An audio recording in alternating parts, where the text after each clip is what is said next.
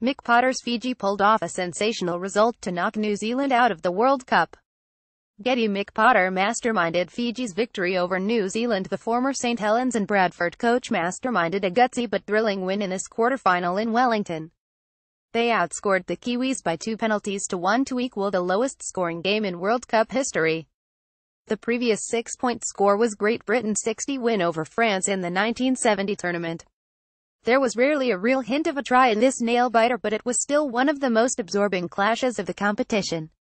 Fiji produced a stunning version of their ritual hymn singing before kickoff and then hit all the right notes in the game itself. Isao gave them a 20 halftime lead with his 14th-minute penalty, and the Kiwis already looked to be in trouble. These 13 stadiums will host matches at the 2017 Rugby League World Cup.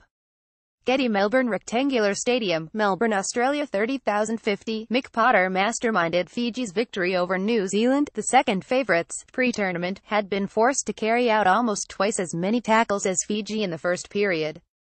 They levelled the scores with a Sean Johnson penalty early in the second half, but Fiji refused to let them get a grip. Jordan Rapana's spell in the sin bin for a professional foul added to the New Zealanders' problems. And there was no way back after Ton Milne kicked Fiji into a 2-point lead in the 61st minute. Fiji now meet Australia in the semi-final, while Kiwi boss David Kidwell is expected to resign or get the sack. Related articles.